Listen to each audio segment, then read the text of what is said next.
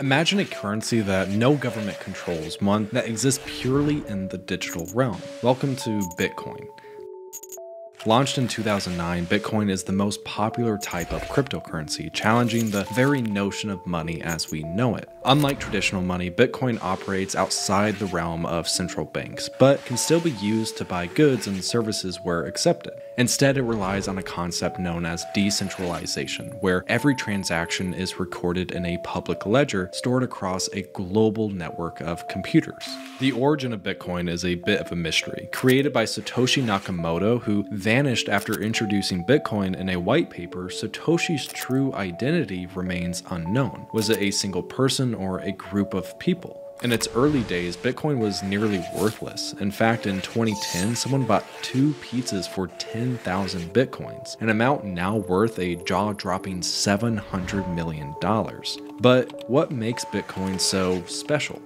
Advocates championed its ability to enable instantaneous global transfers with minimal transaction costs. As of 2024, a single Bitcoin is valued at nearly $70,000. Imagine the fortune those 2 pizzas represent now. At the heart of Bitcoin lies blockchain technology. To picture this, imagine there are 2 computers in the middle of a network of computers, all connected together. Now, let's say these 2 computers begin exchanging a Bitcoin for an item. Normally, if 2 people traded in person, there's a third party present, like a bank, who confirms each side is who they say they are. However, there are typically fees and less transparency attached to this method. But with Bitcoin, every transaction is recorded in a public ledger for everyone to see, creating a system with no secrets, just transparency. And transparency is Bitcoin's strength. With every transaction open to scrutiny, verification is straightforward and counterfeiting is virtually impossible.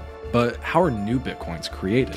Enter the world of Bitcoin miners. These individuals use powerful computers to verify Bitcoin transactions. Their reward is new Bitcoins. However, as more Bitcoins are mined, the process becomes increasingly energy intensive, with one transaction consuming the same amount of energy the average household uses over 30 days. This relationship, miners investing time and resources in receiving Bitcoin, keeps the ecosystem running. Currently, about 19.6 million Bitcoins are in circulation, and only 21 million will ever exist. This is another benefit of Bitcoin. Similar to gold, there is a finite amount of Bitcoin. No government or governing entity can create more Bitcoin like they can with cash. Most are held as speculative assets or hedges against inflation. Whether Bitcoin will become a mainstream currency depends on its acceptance for everyday transactions. As Bitcoin's future unfolds, one question persists. Will it reshape the future of money or remain a speculative asset as more people look to Bitcoin as the new digital gold?